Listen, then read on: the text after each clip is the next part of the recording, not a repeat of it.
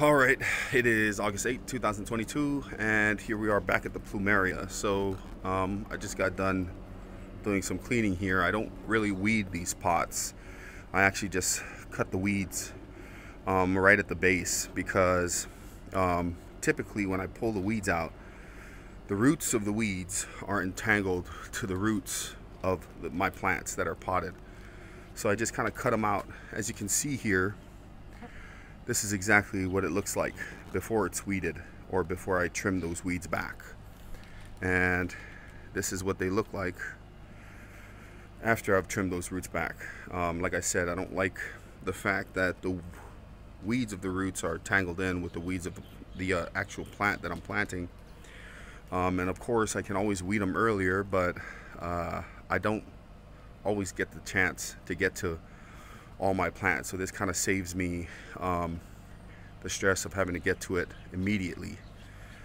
And it turns out perfectly fine for most of my plants, especially if the plant is already established.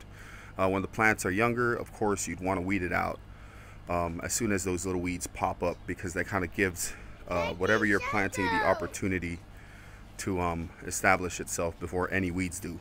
But we have, I don't know if I said it, but I think it's been about 2 years since we've been back to these Plumeria, and there are about, I think, 4, 5, maybe 6 varieties here. And I really don't know.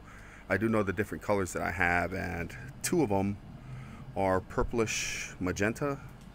One of them is pinkish yellow, and the other 2 are white, and there's another white one that's a smaller one, and of course the very small one that I have a video up of here on the channel.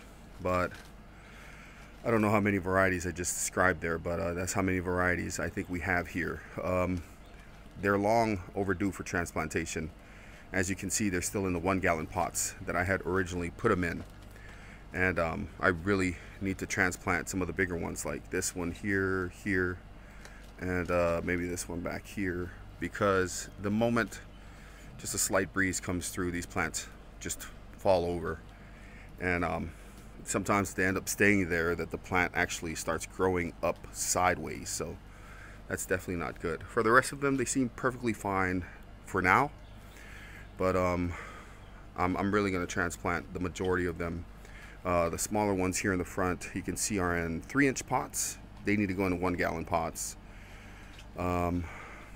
This one will stay this way. This one I think has been overwatered, so I need to cut back on the watering for him for a little bit.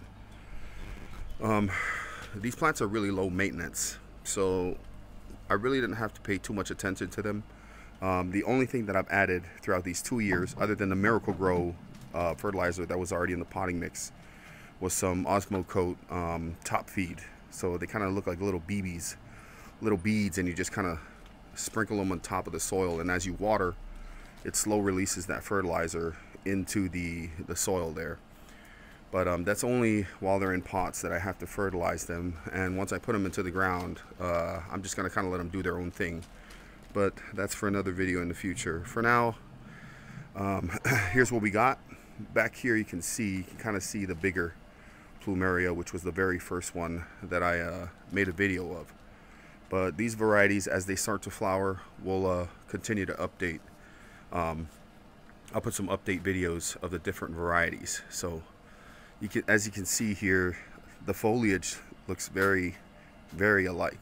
They look very similar to each other, and it's hard to tell until that bloom actually comes out, except for this one here. I think this is just a white variety, but as you can see, its leaves are very different from the rest of them. So the kids here are wreaking havoc on the plants. So we'll cut the video there, and we'll come back sometime in the future. I'm going to go ahead and transplant some of these, but we'll come back maybe in a couple months to see what they look like then.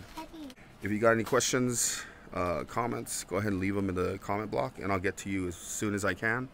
But other than that, I'll see you in a little bit. Thanks for watching.